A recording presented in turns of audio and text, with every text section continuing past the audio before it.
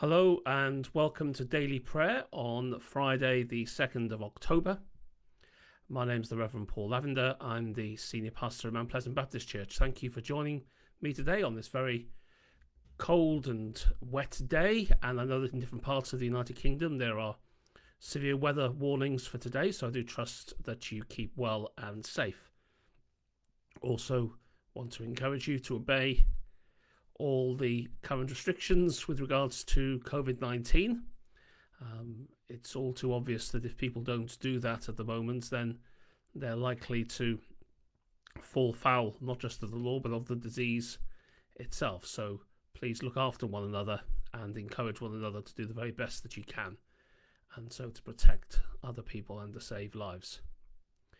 So as we come to pray together today, let's bow our heads as we pray and remember the presence of the Lord with us now.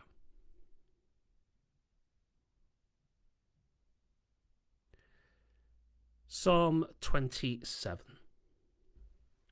The Lord is my light and my salvation. Whom shall I fear? The Lord is the stronghold of my life. Of whom shall I be afraid? When evildoers assail me to devour my flesh, my adversaries and foes, they stumble and fall. Though an army encamp against me, my heart shall not fear. Though war rise up against me, yet will I be confident.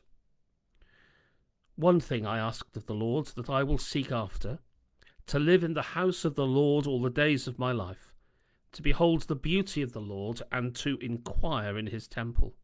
For he will hide me in his shelter in the day of trouble. He will conceal me under the cover of his tent. He will set me high on a rock. Now my head is lifted up above my enemies all around me, and I will offer in his tent sacrifices with shouts of joy. I will sing and make music to the Lord. Hear, O Lord, when I cry aloud. Be gracious to me and answer me. Come, my heart says, seek his face. Your face, Lord, do I seek. Do not hide your face from me. Do not turn your servant away in anger, you who have been my help. Do not cast me off, do not forsake me, O God of my salvation. If my father and mother forsake me, the Lord will take me up. Teach me your way, O Lord, and lead me on a level path because of my enemies. Do not give me up to the will of my adversaries, for false witnesses have risen against me, and they are breathing out violence. I believe that I will see the goodness of the Lord in the land of the living. Wait for the Lord, be strong, and let your heart take courage. Wait for the Lord. Thanks be to God for his word. Let us pray. Father, we need your help to fight our sins. We need your help to stop us saying or doing hurtful things. Please bless us with the constant presence of your Holy Spirit so that we can live clean and honest lives. Show us how to make amends for any hurt we've caused. Grant us the courage to say sorry. Give us the grace to forgive others that we may be forgiven and be able to forgive ourselves. Your love comforts us. Father, you're our strength and our song, our peace and our freedom and our joy. So forgive us, we pray, for being slow to do good, for being deceived by the passing values of this world, for having a weak hold on those things which are eternal, and glibly blaming and criticizing others. Give us your pardon, your liberty. Help us not to be slaves to insecurity, doubt, or guilt, but to claim your promises as we confess our sin. The Bible says if we confess our sins, God is faithful and just to forgive our sins and to cleanse us from all unrighteousness. So may Almighty God forgive you, pardon and deliver you from all your sin, give you time to amend your life, and bring you the grace and the comfort of the Holy Spirit through Christ our Lord. Amen. In reading through a section of the book of Acts. Today we read from chapter 11 and begin to read at the 19th verse.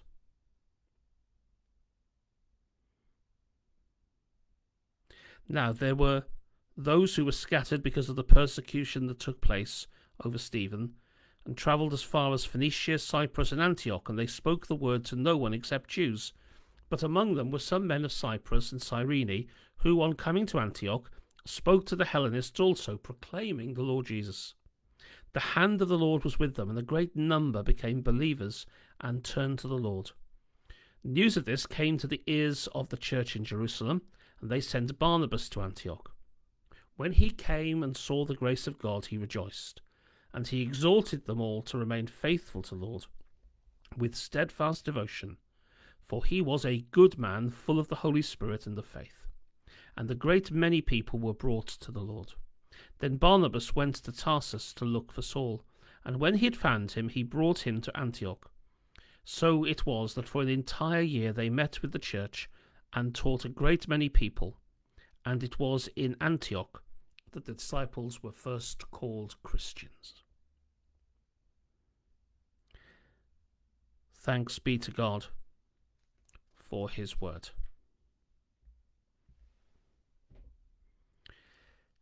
You will notice that we pray most days for the ministry of Open Doors, which is a ministry amongst persecuted Christians throughout the world. Persecution has been the lot of Christians from the very beginning. It's important to remember that. It's not a recent phenomenon at all. But here, as a result of the persecution, what happens? Christians flee for their lives and go to live in different parts of the Roman Empire, and the church spreads. Christian influence spreads. Barnabas is sent from Jerusalem. This is the first time we encounter him. And he goes to check out that what's happening here in Antioch is in fact the work of the Lord.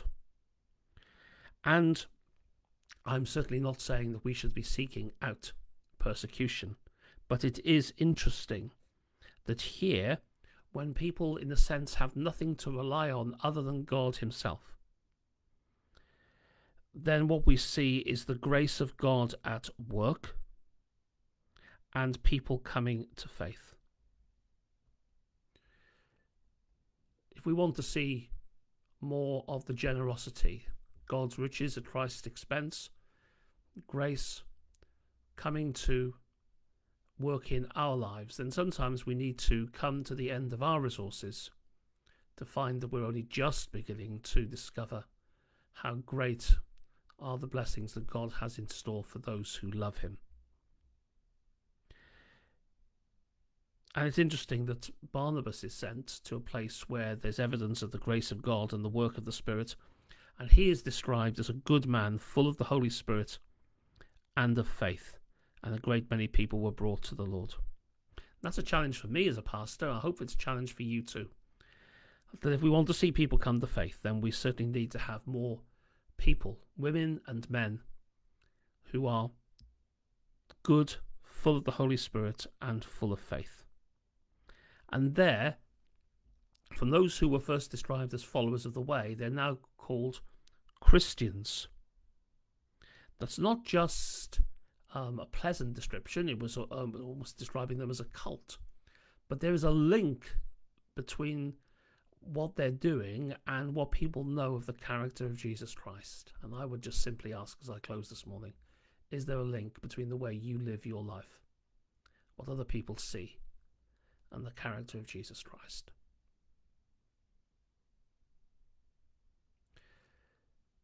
Let's confess our faith together, and we use the words of the Apostles' Creed. I believe in God, the Father Almighty, creator of heaven and earth. I believe in Jesus Christ, God's only Son, our Lord, who was conceived by the Holy Spirit, born of the Virgin Mary, suffered under Pontius Pilate, was crucified, died, and was buried. He descended to the dead. On the third day he rose again. He ascended into heaven and is seated at the right hand of the Father, and he will come to judge the living and the dead. I believe in the Holy Spirit, the Holy Catholic Church, the communion of saints, the forgiveness of sins, the resurrection of the body, and the life everlasting. Amen. Let us pray.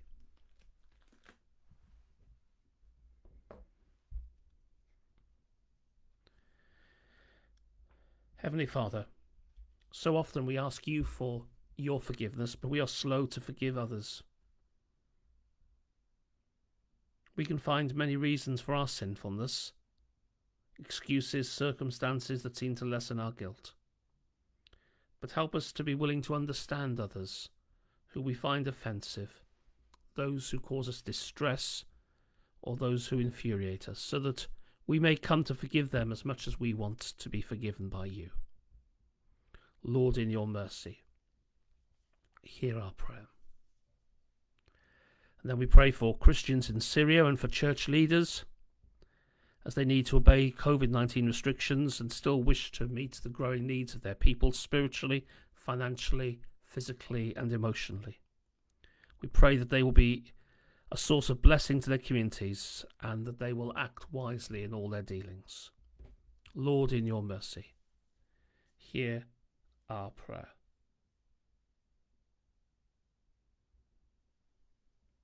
And then we continue to pray, as we have done all week, for the work of BMS World Mission in Albania, and in praying for Matt and Suzanne Gregory, who leave BMS after 18 years of service. We pray for them and their family, particularly for their children Seth and Esther, as they return to the UK. Lord, bless them with wisdom, and particularly as they adjust to life here in the UK. We ask that they will readapt and reintegrate. Lord, in your mercy, hear our prayer. Then we pray for ourselves and for those we know and love in the moment of quiet prayer.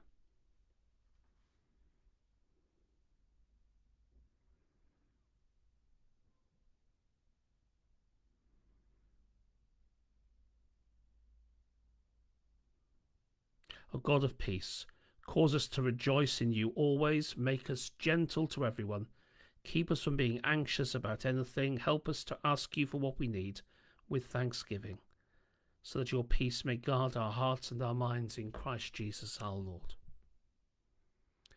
Our Father in heaven, hallowed be your name. Your kingdom come, your will be done on earth as it is in heaven. Give us today our daily bread, and forgive us our sins, as we forgive those who sin against us. And lead us not into temptation, but deliver us from evil. For the kingdom, the power, and the glory are yours now and forever. Amen. By the prayers of Jesus, Lord, teach us to pray. By the grace of Jesus, Lord, teach us to give. By the labours of Jesus, teach us how to work. By the love of Jesus, Lord, teach us how to love.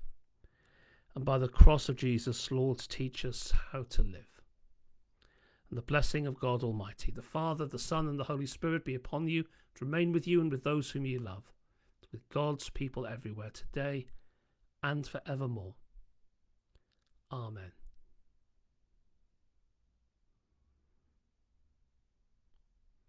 Thank you for joining me for prayer today. God bless you, keep you safe, and please continue to pray for one another, and if you're able to, please continue to pray for me. Till we meet again tomorrow. Goodbye and God bless.